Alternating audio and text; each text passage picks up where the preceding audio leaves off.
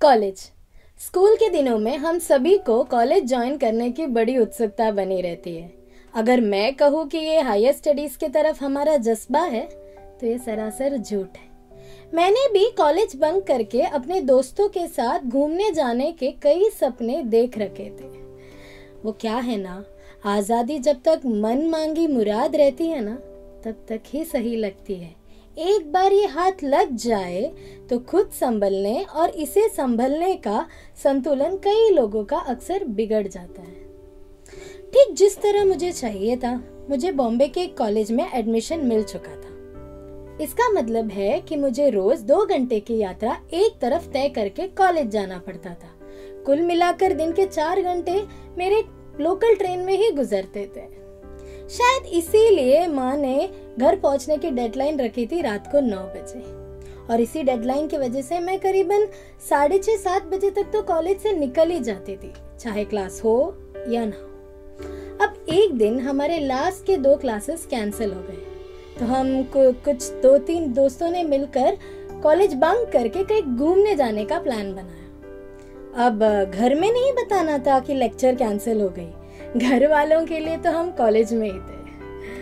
तो एक 4:30 बजे के आसपास हम कुछ 2-3 दोस्त साइंस स्टेशन से एक कैब लेकर दादर पहुंच गए। हमारी एक और दोस्त थी जो उस दिन कॉलेज नहीं आई थी और उसे भी हमारे साथ चलना था, तो हम उसका इंतजार कर रहे थे कबूतर खाना के बस स्टॉप पर। वो क्या है ना, जब हम हमारे पेरेंट्स के साथ बाहर जाते हैं तो हमारी नजर अक्सर वो दुकानों में टंगी हुई खिलौने या फिर आसपास के चीजों पर ही अटकी रहती है। लेकिन आज खर्च करने के लिए पैसे नहीं थे, तो हम आसपास के नजारों में ही खुश हो गए। जैसे वो ज्वेलरी का पोस्टर जो वहां लगा था और ये बस स्टॉप के मेले सीट।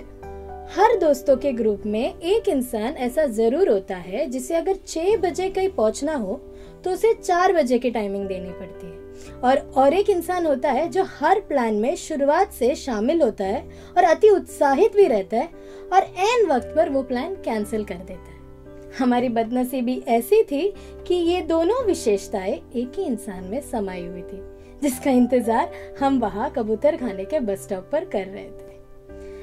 पता नहीं वक्त कैसे गुजर गया और अब 6 बज चुका था। मैंने कई बार उसे फोन लगाई, पर वो हर बार 10 मिनट करती रही।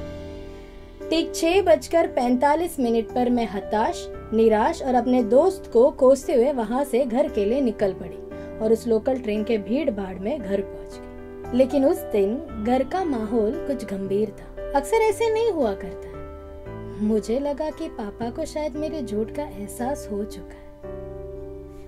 According to the recent reports that we have received, there have been 3 bomb blasts that have struck the economic capital of the city, Mumbai. First one at Opera House, the second one at Zaveri Bazaar, and the third one recently at 7:06 p.m. at a bus stop near Kabutar Khana in Dadar. उस शाम जो मेरी अवस्था थी ना, वो मैं आज बयां नहीं कर सकती। मुझे समझ में नहीं आ रहा था कि मैं अपने किस्मत पर खुशी मनाऊं या फिर इस हादसे पर हैरान हूँ।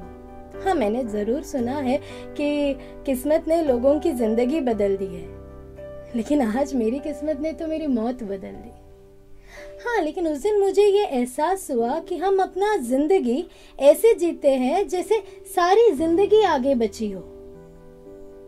तो मैं सिर्फ यही कहना चाहती हूँ कि हमारे कल के लिए खुशियाँ समेटते समेटते आप अपने आज को नजरअंदाज ना कीजिए। क्या पता कल हो ना हो। Life is unpredictable. वो तो उस पानी के तरह है जो पानी नहीं बल्कि एक छल है। वो तो उस रेगिस्तान की रेत है, वो तो सिर्फ एक मिराज है।